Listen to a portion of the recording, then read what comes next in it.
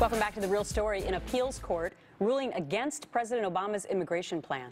The initiative to protect an estimated 5 million undocumented immigrants from deportation declared unconstitutional. The Department of Justice now appealing that decision to the Supreme Court. More on this now with Texas Congressman Jeb Hensarling. He's the chair of the House Financial Services Committee and my guest in studio today. Great to have you here, Congressman. Listen, thanks for having me, Gretchen. All right, so the Fifth Circuit says no way to President Obama's plan. It's going to go to the Supreme Court. What do you make of it?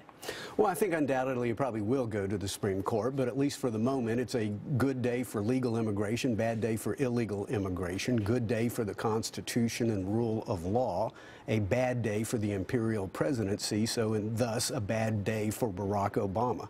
So, as we all know, illegal immigration is a huge threat to our national security. It's a huge threat to our economic security, and the way the president practices it is a threat to the rule of law.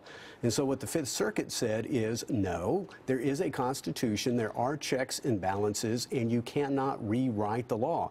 Essentially what the president did is he managed to persuade the Fifth Circuit that he could not lawfully do this. Apparently he didn't convince himself, because as we know, on at least 20 previous occasions, the president indicated he didn't have the power to do what he's doing. Well, guess what?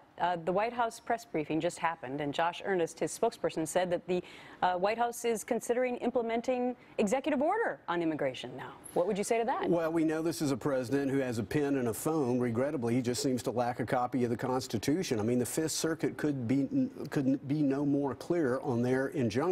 So I don't know what executive order that the president is planning. We know this has been the most lawless administration since the Nixon administration.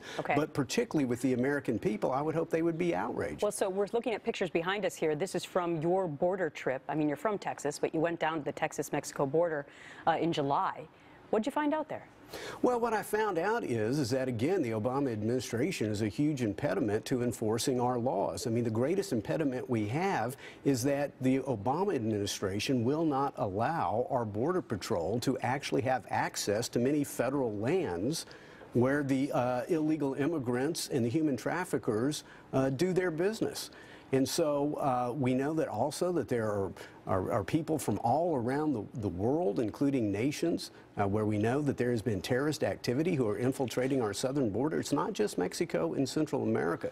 It's a huge problem, something that the administration continues to turn their back on, and they actually foment it. They may take focus on it now and issue another executive order. We will have to stay tuned on that and wait for what the Supreme Court decides. Great to see you, Congressman. Thank you.